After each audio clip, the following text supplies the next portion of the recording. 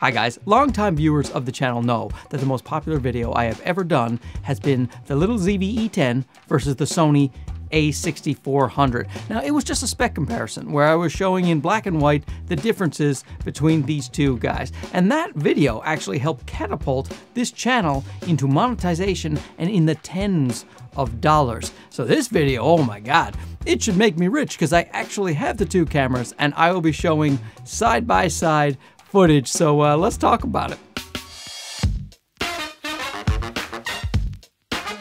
Now, if for some reason you haven't seen that spec comparison I did between these two cameras, then I would recommend you watch that after you watch this one. In fact, I would just recommend you put my channel on a loop. It's not going to kill you, but that video really breaks down the major differences between these two cameras. I won't go as in depth in this one because I'm going to show the side-by-side footage, but I will talk about the similarities and the differences in broad strokes. So let's go with those broad strokes. First, we're going to say it's the same sensor. So it's the same sensor and the same processor, 24 megapixel sensor. So obviously the photos and videos are going to look similar. It is a 4K image downsampled from 6K on both cameras, obviously up to 30p. They also can do 120 frames per second in HD.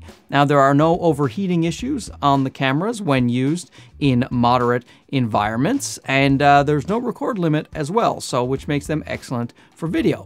In terms of photos, you can get 11 frames per second with mechanical shutter, and that is pretty good. That's better than the A7 IV that's filming me right now. That can do 10 frames per second. These guys, 11. It has virtually an identical menu. If you pick up one camera and you use it for a while, you will definitely be able to use the other one very easily. So yeah, the footage and photos are going to be similar, but how similar? I will show you. I will show you the photos. I will show you some outdoor tests. I will show you some vlogging tests, some studio tests, and at the end, I will also do a low-light test because I know people love to see a low-light test and I love to fool the algorithm. So I guess you could probably just skip to the end to see that, but don't do that. That would hurt my feelings. Stay, please. Listen to all of the things I say. So I'll go out there to Handsome Alley and I will show you the HLG3 picture profile I like to use, the Cine 2 profile, which I also like to use, and then I will put it in just auto mode so you can see the standard settings to see how the camera would choose to expose and color the image if you just pressed record.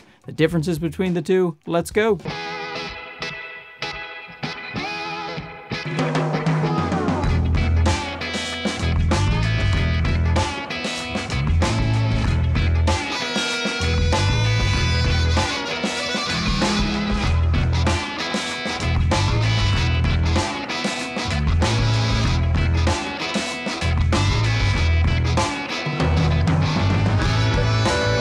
So obviously with color grading, you can make them virtually identical. I actually kind of liked the A6400's auto mode a little bit better than the ZV-10, and that surprised me, but I was in that specific situation where I was backlit in an alley, so that will vary depending on your situation, but I do find the ZV-E10 exposes a tiny bit brighter than the A6400 to its detriment. Now, to me, it doesn't matter because I'm always trying to color grade my footage. I'm always trying to use the proper profiles, and I like to use a Paul Leeming-LUT for correction, and that's why, in my opinion, the HLG3 picture profile you saw and also the Cine 2 profile look a lot better than that auto mode. And now I'll show you that studio test I promised.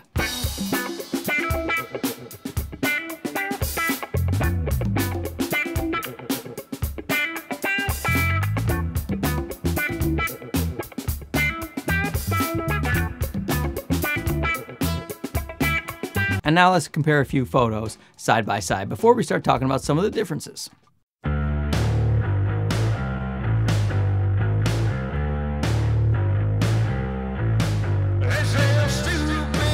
Now let's talk about some major advantages the A6400 has over the ZV-E10. And the first and foremost right here is the viewfinder, the electronic viewfinder, 2.36 million dot viewfinder. If you're taking photos or if you're doing video on a sunny day, you will definitely want to use the EVF. The screens are also not great on these cameras. Of course, they both have the same screen, something like 921,000 dots. It doesn't look great, so it is definitely nicer to use the EVF.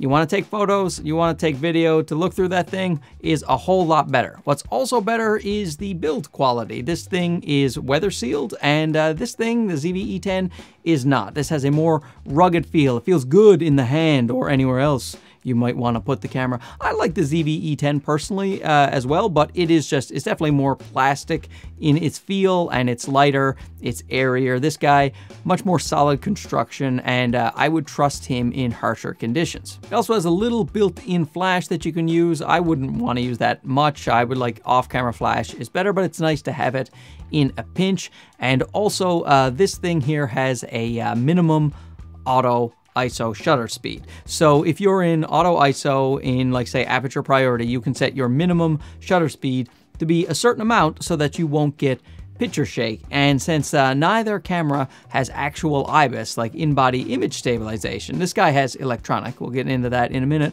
But this, it's better to have that minimum shutter speed in auto ISO if you can have it. Much, much better for photos when you have that. This guy doesn't. I wish it did. I actually wrote Sony and asked them to add that in a firmware update, but they seem to have ignored me on that. So it's definitely a win for the a6400 in the photo category. Now, the little ZV-E10 has a lot of benefits over the a6400, as you might figure, seeing how it came out much later. Even though it has a lot of the same parts, then they optimize the software and it does some better things like eye autofocus in video. So this guy doesn't do eye autofocus in video. And the ZV-E10, he does eye autofocus for humans and animals in video and photo. Now, the a6400 does have eye autofocus in photo, but it does not have it in video. Also has a USB-C port. This one only has a micro USB, so that is better for charging and connections, but it's also better for streaming. You can actually use the ZV-E10 as a webcam. Just plug and play. You don't need any proprietary software. You just plug it right in, you're ready to go. And you can also do that with streaming. Now, with streaming, you can only go up to 720p, but a lot of times that is all the services will offer you anyway, 720p. So you can do that straight from the camera. If you want to go to 1080 or 4K, you need a capture card. But the a6400, you can't do that at all. I mean, you can get the capture card and all, but you can't do the 720 USB streaming from a USB-C port that it doesn't have. ZV-E10, fully articulating screen, whereas the a6400, it just has that flip-up screen, which is actually quite usable, really, when it's not great because it has the little eye cup that, you know, inhibits it a little bit, but it's quite usable if you don't have anything connected. But I'm often having wireless mic packs, or I'll use external monitors, and, you know, yes, you can get an extension thing that come out there. I think Small Rig makes one or something like that, and you can put the wireless mic pack, but, you know, my external monitors, the whole thing is a bit of a mess when I am trying to use the flip-up screen with other things. If it's just you and the camera, and you're recording your audio, you know, externally, no big deal, but definitely the flip screen is better than this flip-up screen, at least for video. The ZV-E10 has a bunch of tally lights to let you know you're recording, a red ring around the LCD screen to also let you know you're recording, a big red record button up on top, and quick modes to get from photo to video. It's a bit beginner friendly too, you know, it has the background defocus, so it's a bit of a gimmick where you can just manipulate your shutter speed, aperture, and ISO and defocus your own background on the a6400, but that is nice for beginners. Whereas the product showcase mode, I don't think is a gimmick. It's a little button you can just press, and so if you're holding up a product quickly, you know, it will just focus on that product. This is the a7 IV, it doesn't have it, so it doesn't snap quite as quickly. Plus, you know, if I don't cover my eyes, then, you know, see how it doesn't move? Whereas the product showcase mode, if I had that on the little ZV-E10 and I did this, it would latch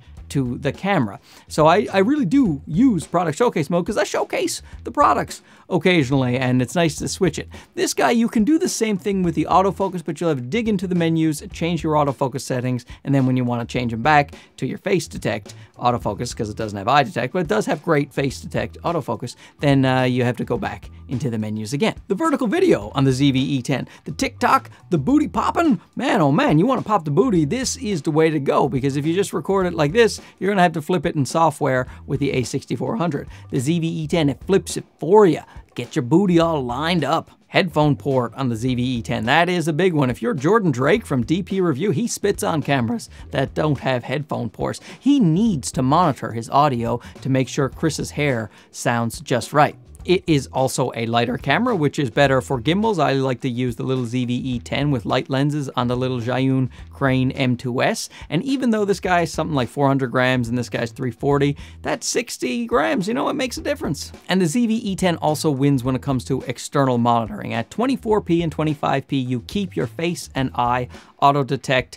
You lose it when you go to 30p, but at least in 24 and 25, you have it. Whereas the a6400, you lose your face and, well, it just has face detect autofocus. You lose that when you shoot anything on external monitors. So, I mean, you still have autofocus, but it's a center-based autofocus. So if you want to keep your face detect autofocus, then you need to output only to HDMI, to a recorder like a Ninja 5, then you will be able to keep your face detect autofocus. Face, F-A-C-E. Sometimes people think you're saying phase, but you keep your face detect autofocus. Now, same thing with the ZV-E10. If you want to shoot in 30p, the one time you'll lose your eye and face detect autofocus, then you can just do output HDMI to your recorder or your streaming device, and you will keep the eye detect autofocus. And now I'll talk about a big one, then I'll show you tests of this big one, and that is the stabilization.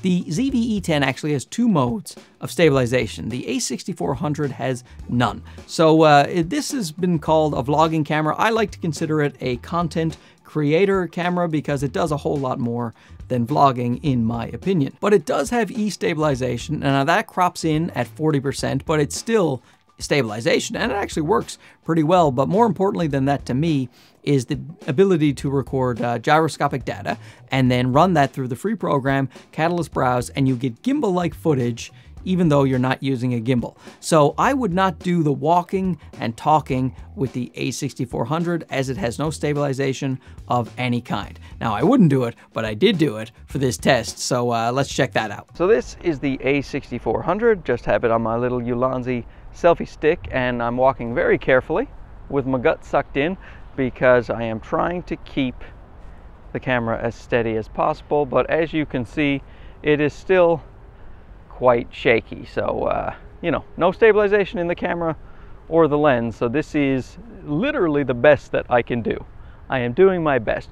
With the a6400, I would recommend that if you want to go out vlogging, just go from place to place, set your camera up on a little tripod, have nice backgrounds, you know, like this fence that's falling down over here, very lovely backgrounds, and then you know, do it that way. Don't walk and talk with this camera because you're probably not going to love the result.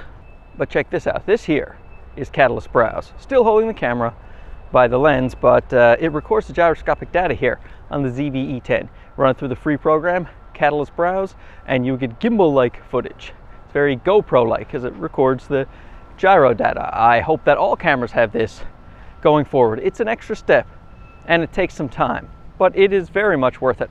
In my opinion, I do it all the time. It takes about 3 minutes on my computer, which is a 2019 iMac. It takes about 3 minutes on my computer to render 1 minute of footage. So I just factor that in to my entire process because, you know, the whole thing is a process. People who say they don't have time for Catalyst Browse, it's like, well, you set up your camera, you went out. If you're going to use a gimbal, you set up your gimbal. There's a lot of time that you need to spend to make a video. So yeah, it's extra time, but it's all time, right? Now, if you don't want to go through Catalyst Browse, you can use the active stabilization on the ZV-E10. The active stabilization actually works pretty well. It's just that it crops in mightily. This is about a 40% crop, as you can see from the field of view that we have here. And also with active stabilization, sometimes you want to up your shutter speed a little bit because with the active stabilization, it doesn't love motion blur, and that goes for almost every camera out there that uses E-stabilization. So I like to shoot it at about 1/100th of a shutter speed. Right now I'm just doing 1/50, but I'm not moving too much, so I doubt you're going to see any of those weird blurry frames, but if you do, that is the reason. Anyway, this is a great option to have, which the a6400 does not have. Oh, yeah.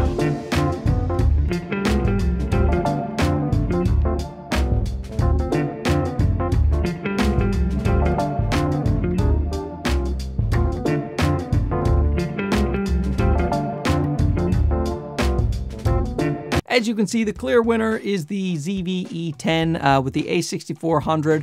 I think that you should find other solutions than walking around talking to your camera. Plus, it makes you look weird. A lot of people gave me funny looks today in the park. I don't care. I didn't feel awkward at all. I'm super confident. Now, before I talk about price and which one you might want to buy, let's do that low light test that I was talking about earlier.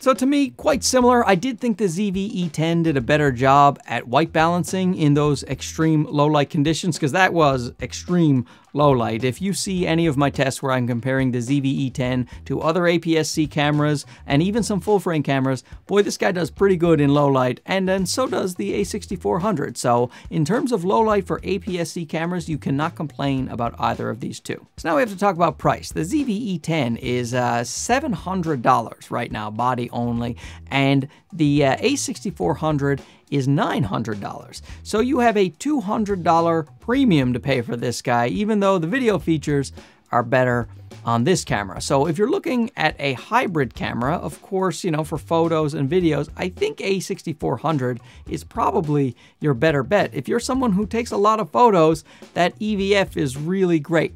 But here's what I'm gonna say. I probably wouldn't buy the a6400 at full price right now for a couple of reasons. Number one, there's a lot of used a6400s on the market. And number two is that the product cycle. You know, ZV-E10 came out last year, so I doubt they're gonna be updating this guy anytime soon.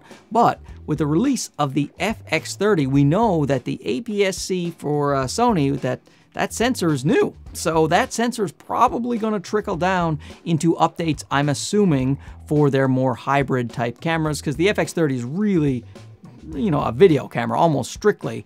It can take photos, but not very well. Now, the a6600 is definitely due for an update. So is the a6400. So that's another reason I wouldn't buy it at full retail price right now, because even though Sony hasn't told me anything, this is just, you know, a guess, an educated guess, because I am a very educated human being. It's just the FX30's out. They'll probably update this soon. I will say that I love both of these cameras. You can't go wrong. If you had either one, you can make it work. You can make the ZV-E10 work for photos. You can make the a6400 work for video, and you will get amazing photos and videos if you just spend a little time getting to know your camera and working around the limitations. Limitations like, say, you know, rolling shutter, which is pretty bad on both of these things. It's not a problem for me and the way I shoot, but I know a lot of people don't like the rolling shutter on these two guys. Sure, I would like it if it didn't have bad rolling shutter, but it does, so I work around it. So write in the comments below what you thought, which one